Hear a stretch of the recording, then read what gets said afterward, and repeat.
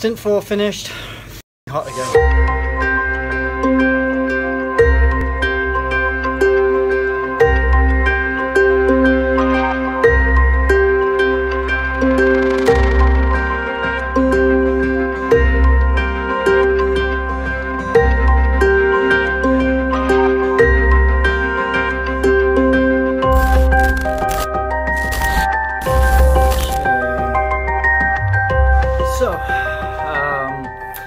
Hi, here back in Germany for the Nurburgring 24 hours. Just about to go out for first practice, and I'm doing it with Audi again this year. My 4th time I'm doing it, but instead of the GT3 class, I'm driving the new GT4 car, the new R8 GT4 car, which is quite an honor because we've been trusted to drive it for the first time here. Hello. So yeah, anyway, practice about to start. Teammate Jonas is going to go out in the car first, and then I'm going to go out after that. It's a very special track, 25 kilometers long. It's definitely the best track in the world by far. No other track compares to it. So yeah, kind of daunting, kind of anxious getting to get out there. It's a little bit tricky for me because I haven't driven this track for a year, and this is the sort of track you need to be driving at regularly if you want to be fast at. It's very high speed, very fast and flowing. Anyway, it's a nice beautiful day, so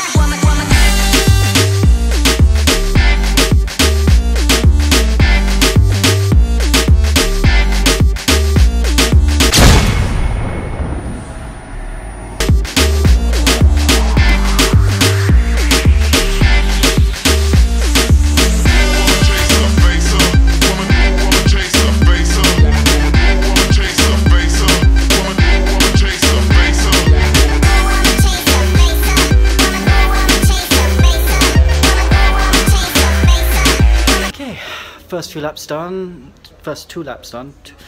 1 lap takes over just under 10 minutes. Just a reminder how scary this track is. Anyway, brand new car around the track is definitely an eye-opener. Definitely an eye-opener. Anyway, we now go in for a brief. Okay, it's a qualifying 1. Second time we go out today. So it's the dusk into night session. There are our 2 cars.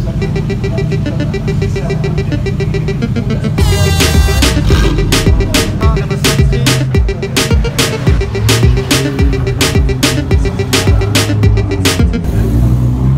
Just finished qualifying, so it's 1 practice and 2 qualifying sessions gone.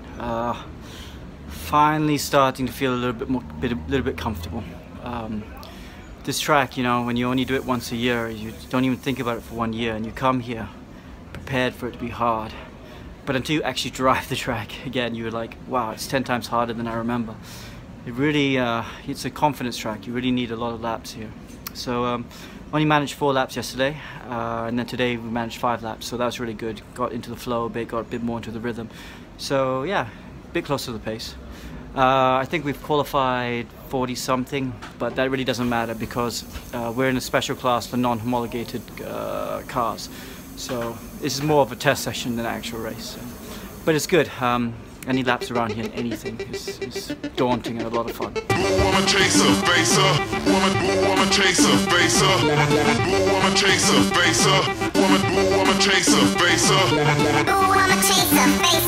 So it's a morning of the race. Just realized I look like some sort of astronaut in this very white jumpsuit. Yeah, morning of the race, and it's 8 o'clock in the morning, and it's warm-up time. So we get 1 hour warm-up to bed and brakes, just make sure the car's okay. Because I've done the least amount of laps out of everyone, I'm doing the warm-up to get myself a bit more up to speed. And then the race starts at 3:30. At least us drivers gets a chance to rest a bit. The mechanics and the engineers will be on the pit wall or in the pit garage, ready for anything for the whole 24 hours. Okay, so walking back to the hotel now after the warm-up.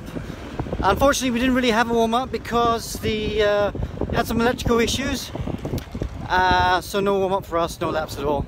We're going to have a lot of bugs, but it's good to get it out of the way in warm-up, hopefully, so we won't have it for the race. It's a beautiful day here at Nurburgring, and you can see just hours before the start, and the crowd is insane.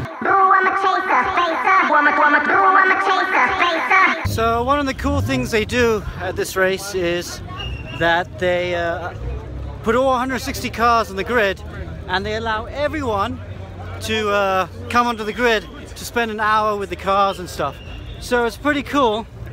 A lot of people here, and looks like we'll maybe get about 50,000 of them on the grid. So we'll take some videos later and you can see all the cars. See, there's my teammate's car coming on the grid. And it's kind of cool that all the spectators come in and be part of the show. There's the first corner and the first few cars. There's about, I don't know, 50,000 people here. Here's our car, starting 45th out of 160. And the rest of the cars all the way down there. And look, we still have people in the grandstand. His job is just to make sure the car works. He's the doctor.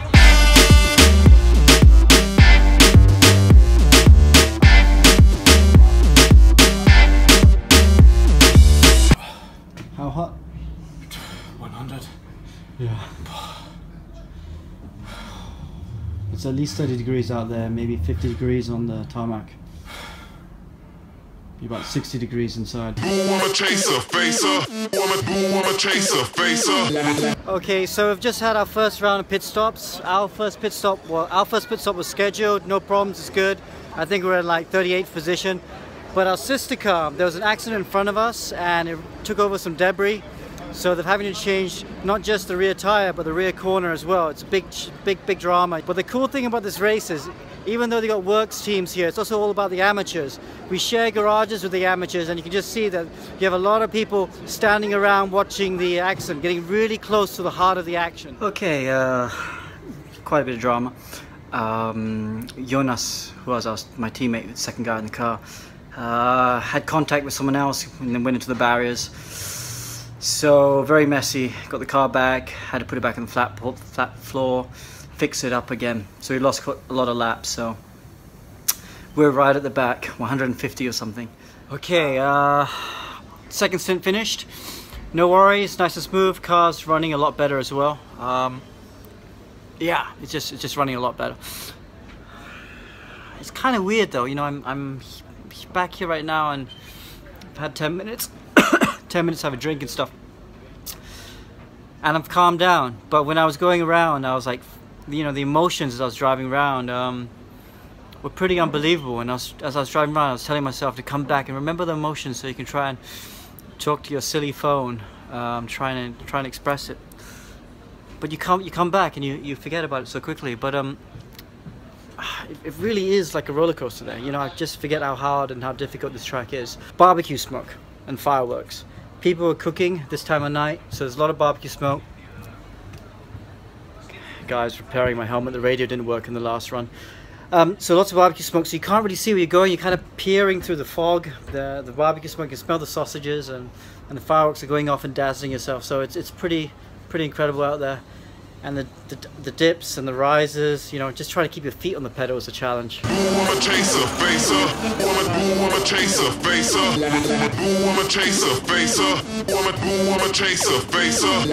back in the track after trying to sleep. Didn't sleep.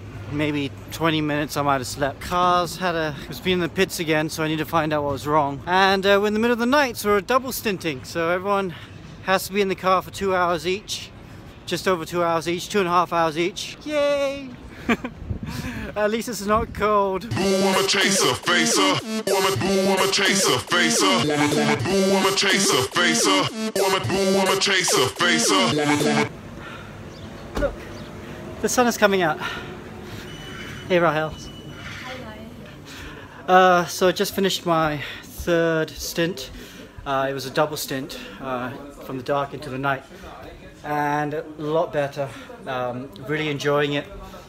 Yeah, now I'm on the pace. Yeah, I'm right on the pace.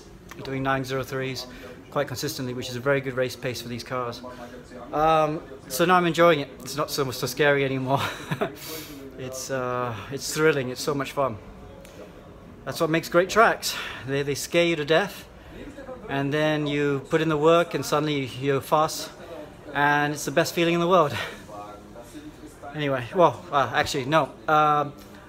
Forgot to tell you that at the end of my second stint, double stint, sorry, end of my double stint, toe link broke my front right through a very fast left-hander. Very lucky, because I backed off straight away and I didn't try and brake late for the next corner. If I did, I definitely would have put it in the barrier in a big way. So we managed to drive the car back slowly, and just so lucky, because when a toe link breaks, it normally puts you in the wall. So the car's back in the pit, and probably take about an hour to fix. But hey, we're still in one piece and carrying on. Stint 4 finished. Fucking hot again. It's really hot. I'm well and truly cooked.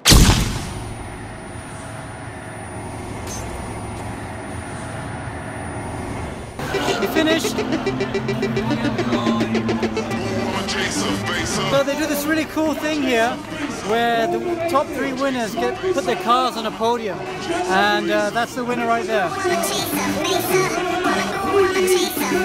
Everyone's pretty stoked. We managed to finish the race. Yeah, we had some issues, but it's time for beers now.